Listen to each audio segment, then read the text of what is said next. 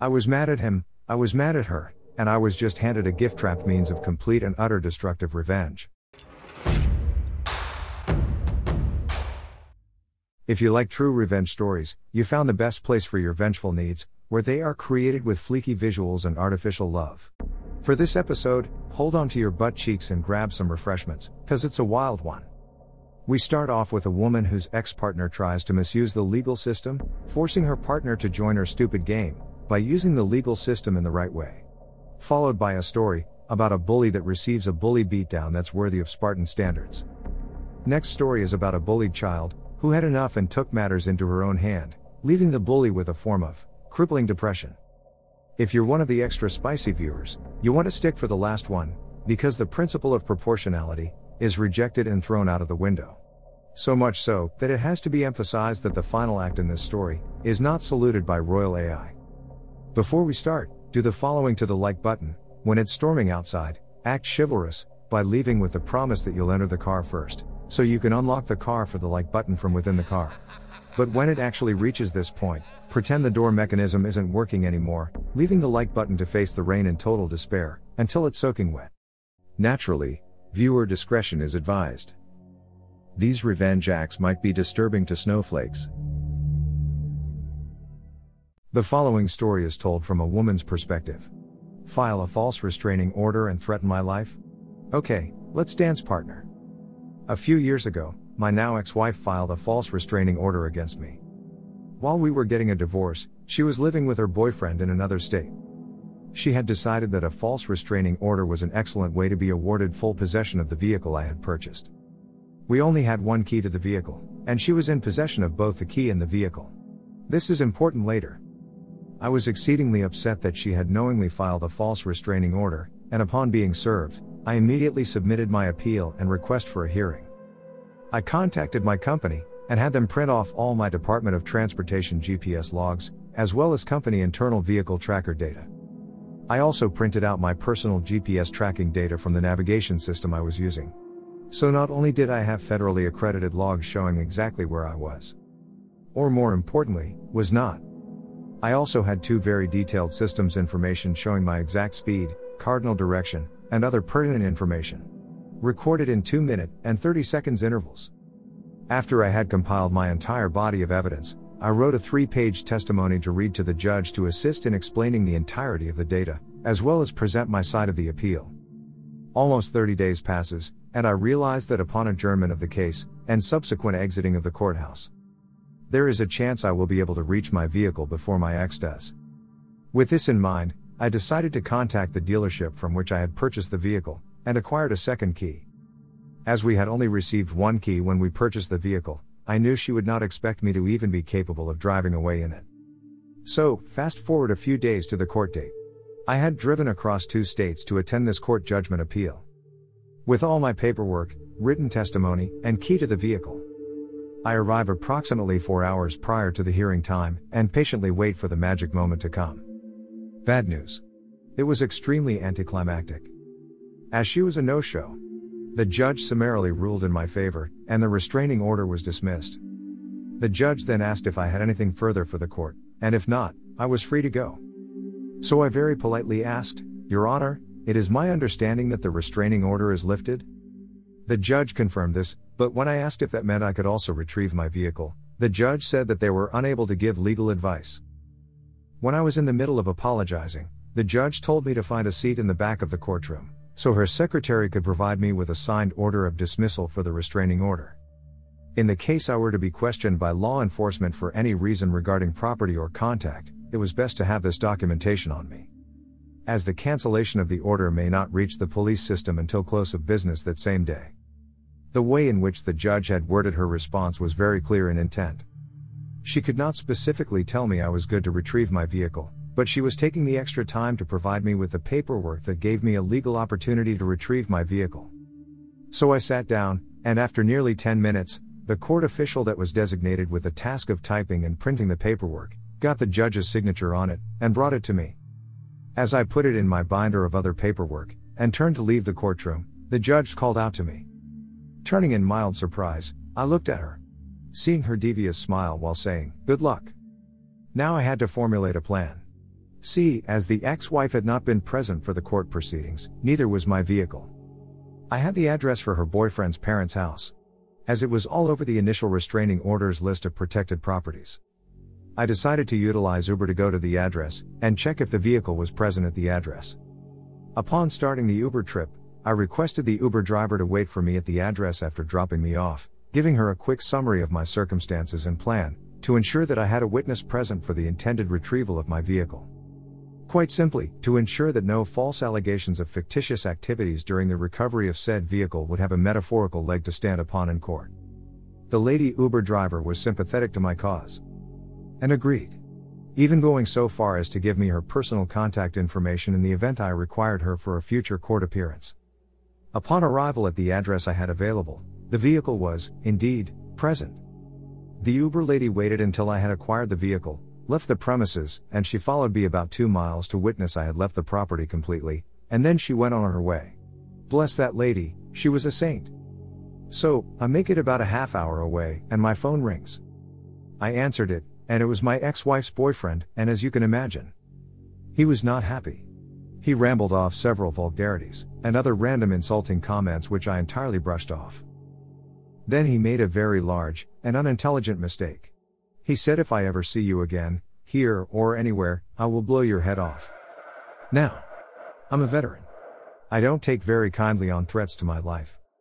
I was upset at him, I was upset at her, and I was just handed a gift-wrapped means of complete and utter destructive revenge. I immediately hung up, and dialed 911 to report a verbal threat on my life. I headed to the parking lot of a local big box store to meet the responding officer, and ensured I didn't leave until I had a case number, attached written statement, and the reporting officer's identification information. I completed my trip to my home state, and the following Monday, this was all on a Friday, I went to my local courthouse and filed for an emergency restraining order.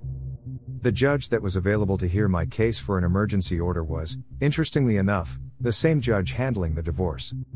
She listened to the case I provided, reviewed the police report information I provided, and issued the requested emergency order. Doesn't sound like a good revenge, does it? Well, my ex-wife was living with the guy in his parents' basement. The restraining order issued by the judge protected myself, my property, and it seemed, it also protected my spouse from him. See, we were still legally married, so I was legally able to list her as protected party. When the restraining order was served, he couldn't be within 600 feet of my, now, ex-wife. As she lived with him in his parents' basement, he wasn't the one that had to leave, she was. But, she no longer had my vehicle. She lost her brand new job. She wasn't able to get to school, so she failed her college course, but was stuck with the student loans for it anyway. She was now homeless, vehicle-less, jobless, kicked out of college for non-attendance, penniless, as she is atrociously bad with finances, and, to top it all off, she was nearly 4 months pregnant with his kid. For those individuals concerned about the ex's pregnancy and child, I was not aware she was pregnant at the time. To my knowledge, she was able to make it back to her home state and is living with her mother, raising the child to the best of her abilities. I've heard she has a total of 3 kids now, by 3 men. Moral of the story? Don't piss off a veteran. I don't like to play games. I will go out of my way to avoid playing games. I will bend over backwards to make sure I don't have to play games. But if you force my hand into playing aforementioned games, I will not be the one that loses the game. Which is something I told her verbatim on our 3rd or 4th date. Guess she forgot, lol. Hold on to your butt cheeks for this one and grab some refreshments, because my story sounds crazy, but it is really my story. My story happened a good 9 to 10 years ago, when I was about 11. I had this horrible bully that frequently made sure that I would come home depressed or crying. The bully was younger than me, but what was worse, was that he was way taller than me, in the range of 5 feet 7 inches, while I was like 4 feet 11 inches. I was quite small for my age due to my parents who were also quite short. He was so tall, because he had something that would make his bones grow faster. This will become very important later on in the story. The bully, who I will call Spaghetti for Bully Spaghetti, had bullied me in a variety of ways. He would frequently say things about my height and call me a disabled no-life that didn't matter. He would also say very anti-Semitic things to me, since I'm Jewish, to the point he even threw a brick through one of my windows with a letter on it, saying things I can't share here. He even drew certain symbols on there for good measure, I guess. This bullying had continued through the rest of the 4 years I was in that school, which made me extremely depressed. So much so, that at some point, it lowered my self-worth about my life drastically. Thinking back, I can only say I was very young and acting dumb. But one day around the final week of school, the bullying devolved into the worst event that happened to me. Spaghetti pushed me down a small flight of stairs. When I fell down the stairs and reached the bottom, he ran down towards me and jumped on me. This hurt like hell and I started crying. He saw this as an opportunity to kick me while I was down. Luckily, one of my friends found me on the ground. At the time it was so hard to breathe, that my friend picked me up and brought me to a teacher. The teacher, who I'll call Meatball for the bad teacher she was, you'll see why later, was shocked and then told my friend to get another teacher, specifically the one who used to be a nurse. At the end of the day, I felt better and was told that I had to stay after school in order to talk about what happened. I finished the rest of the day and then came back to Meatball. Spaghetti was also there. I thought I had finally the chance to expose him. When I sat down, I immediately started telling Meatball what this crazy spaghetti-shaped bully had done to me, but as soon as I told her, she called me the worst things she could have at that point of time, a liar. This broke me and I realized she wasn't there to help me at all, so I became silent. In the end, she told us that we were both equally responsible for what happened, and that we both had to stay extra long after school, to help clean the school. This infuriated me. As soon as we walked out of that class, Spaghetti began making fun of me again. Saying things like, "If you weren't so useless, this wouldn't have happened and people like you are cowards, so I knew you would tell the teacher." This was the final straw. Luckily for me, we were on the second floor of the building, which had 2 entry points, one with a collection of small stairs and one with one long stairway. Luckily for me, he decided to go to the long stairway. Revenge planned. When we eventually came to the stairway, I waited until he was already 2 steps down, this way I could easily Sparta nudge him. I stood ready and decided that for this revenge, I had to do it like Leonidas, with a forceful Sparta boot. When I did, it felt incredible at first. But then I looked down all those stairs and saw that Spaghetti Boy looked like he was in extreme pain. I took it in, laughed and then decided to take the exit from the other stairway, so I would look less suspicious. Luckily for me, I saw the janitor on my way out, who later told Meatball that I couldn't have kicked Spaghetti from the stairway, because he saw me leave from the other stairway. The day after, I heard that Spaghetti was injured and I was questioned if I did it, but because the janitor was a witness and they eventually thought I had nothing to do with it, they just let me slip. Remember I told you he's so tall as a kid, because his bones grew faster? This condition he suffered from, made the bones grow in such a way that would make a fall potentially worse. Because of this and the Sparta boot, the aftermath was that his bones teared through his muscles, skin and nervous system when he fell and broke his legs. I only learned about this later, because after a few years, I heard that Spaghetti Boy is in therapy and that he broke both his legs, and that his nervous system in his legs is permanently damaged in a mysterious way while he was at school. The cherry on top, Meatball was the last teacher in the proximity of him when the incident happened. They looked at her as the responsible one for what had happened. She actually lost her job and had her teaching license removed. Nowadays, Spaghetti Boy uses a wheelchair and quit his academic path. Apparently, he is still trying to recover by doing a lot of therapy, but I know his family well enough that they can't pay for that forever. Even though it was never my intention to ruin his life and it just packed out like that, I still do not regret a single thing. I'll jump straight into it. About a month ago, this kid was being an absolute bully and jerk to me. His mom has recently gotten arrested, and he took his anger out on everyone, especially me. After a couple weeks of enduring this, it became too much. I lost it.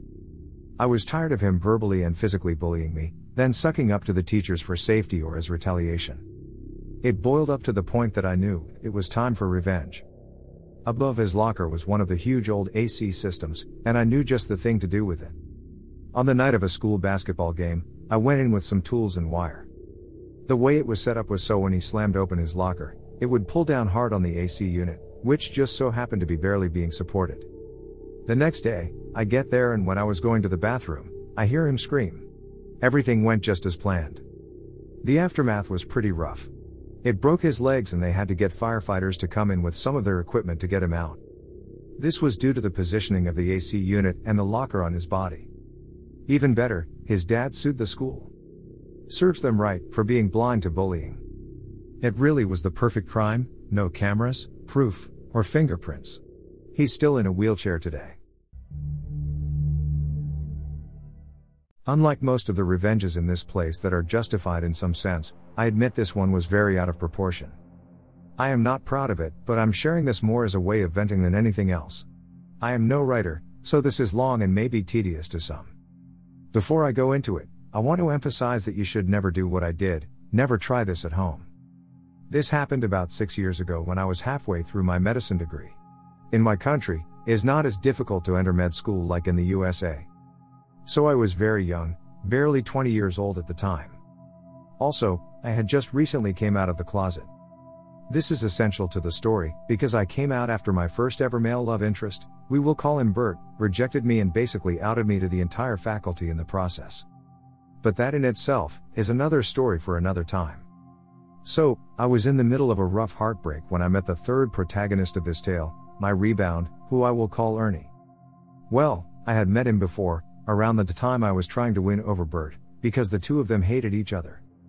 The sworn enemies kind of thing. So, it seemed natural that he came to me after the rejection. Bert and I had been very good friends and Ernie befriended me to get intel or something he could us against him. I was not mad about it, all the other way around, I was totally on board with his plan. The next 2 or 3 months. We spent a lot of time together, partly because we liked to gossip behind his back, and partly because we had hobbies in common. By the end of the semester, I came to realize I had fallen in love with Ernie. Sadly, this wasn't realistic. Ernie was technically straight, so I did not try anything romantic with him. I later found out he knew of my crush anyways. It seems I suck at hiding my feelings, and just decided to ignore it so as not to damage our relationship. But things suddenly changed. He started acting coldly and treating me bad every time I tried to reach him, and at one point he confronted me about my crush. Not only did he reject me, but started calling me a clingy such and such among other insults. Needless to say, our friendship was completely destroyed. Much later I found out that during this time, Ernie had been experimenting with another hetero-curious dude. When this guy decided he preferred his girlfriend over Ernie, he basically turned his anger against me. I admit, I can be quite irritating sometimes, so it seems this was what made me the perfect bullseye for his hate.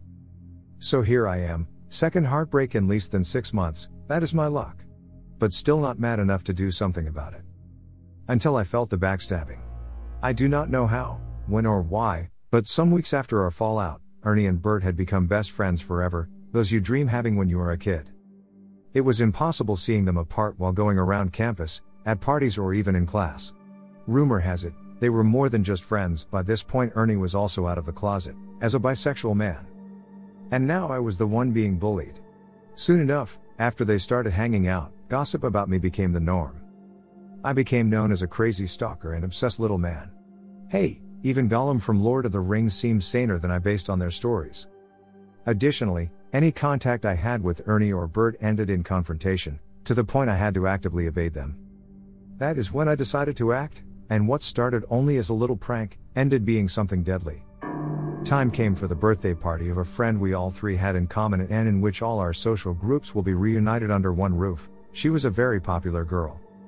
Me and my girl befriend, Clara, designed a little trick that would embarrass my two heartbreakers in front of everyone. It was very simple. We bought some love seeds which name starts with V, smashed them, and the plan was to mix some of it in their drinks to make them have the effects for the whole party to witness. Both loved using skinny pants, so we knew it would not only be uncomfortable, but very visible too. Clarification, as med students, we knew mixing alcohol with that stuff could have side effects, so we calculated a low dosage for our prank. This will be important later. Flash forward, we are all in the party and everything is going great. Too great, I will say. I was very happy, and very drunk.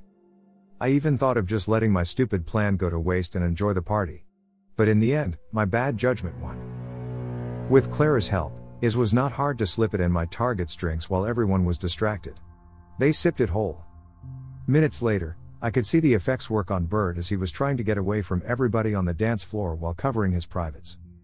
Fun fact, in Latin America we tend to dance very close to each other, so it was actually very funny seeing him trying to explain to every dance partner that he wasn't trying anything with them on the dance floor. You may be thinking, such a lame way to get revenge, get out of here. But this is not the end. While Bert was suffering the funny side effects, Ernie was not that lucky. His friends were asking if anyone had some medicine for pain control, as he was having a moderate migraine. Remember the doses thing? Fearing I had screwed up and gave him more than what I wanted, I came to check on him, to see if he was alright. What happened next was what led to the unfortunate events of the rest of the night. When I came close, he pushed me away very hard and threw me to the floor. He was drunk, aroused and had a headache, all things making him more aggressive than usual. He started insulting me in front of everyone, shouting that I was trying to take advantage of him while he was sick. If not for some of the people around us that stopped him on time, he would have hit me in the face. In that moment I snapped. I hated this guy, I hated him with all my heart, I hated that I was again the center of all the mean looks because of his dumb comments. I hated him so much, I decided something evil. Remember, dear reader, I was drunk. Under normal circumstances I would have not been able to pull this through. But the alcohol had weakened my moral compass and the anger had ended the job. I stood up, did not say a thing against him, and went looking for the first aid kit. I had been to my friend's house before, so I knew where it was, unlike Ernie's group. I took a pill and handed it to the first one of them I found, telling her it was medicine for the headache. She bought it and I just waited. In fact, what I had given the girl was a tablet of nitroglycerin I took from the kit. Which wouldn't help Ernie. In my country both look very similar, so it's hard to tell them apart. Under normal circumstances, nitroglycerin is used for chest pain, but one of its main contraindications is its use with those love seeds, due to their potent combined effect. It can be lethal. I knew it, but at that moment I did not care. Soon enough, I heard the screams. Ernie had fallen to the floor due to a drastic blood pressure drop, and everyone was already calling rescue services. I will skip what happened in the next few hours. The party obviously ended, and Clara took me to her house. She was panicking, believing our prank had killed him and that we would go to jail for the rest of our lives. I was in my drunk supervillain stupor and told her to calm down, assuring her we would be fine. I cannot stress enough how drunk I was, and the egotistical douchebag I can become when that happens. Meanwhile, Ernie was taken to the ER where they rehydrated him and were able to stabilize him. So no murder happened that night, although it was close. The next day, I finally recovered my senses while being hangover. Now afraid of my stupidity, I used every means I had to find out what happened to Ernie and, more importantly, if someone knew I was involved. Something essential here is that Ernie was taken to our college hospital due to our friend living close to the campus. As I was doing my practices there, it was easy seeing his medical record, so this is the reason I know what is coming next. In brief, Ernie had entered a state known as distributive shock due to the hypotension he suffered from the mix of the pills and alcohol. Luckily for everyone involved, he had arrived to the hospital just in time and nor his brain nor his heart suffered permanent damage. His kidney kind of had some acute problems but nothing serious. On the other hand, no one suspected a thing about me. The doctors assumed it had been a bad reaction to the excess of alcohol and maybe a recreational narcotic at the party, as this was not uncommon to happen. Some tests were done, but nothing came out, and after he completely recovered, they just decided to let it be. The police were not involved. The aftermath of all this is very curious. I assume that due to his near-death experience, Ernie became more, let's say, docile. The rumors about me stopped and, with time, our animosity towards each other faded. Same with Bert. Later that year I found a boyfriend and my heart slowly recovered from what happened with the duo. This experience altogether helped me realize I had some anger issues among other things, so I started going to psychological therapy to work on them and to prevent something similar ever happening again. Till this day no one knows what really happened that night, and even my best friend just believes our prank backfired. Not that I actually intended to do this evil thing. And that is the end. Yeah, kind of heavy. If someone is wondering, I know how messed up all this was, and as I said before, I am not proud of it. I was very, very lucky nothing serious happened. On a side note, therapy helped me, so that's A+.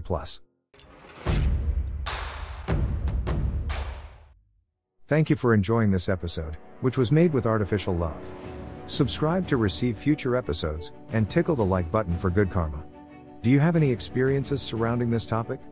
Share yours below, I'll join the conversation. And I'll be seeing you in the next one.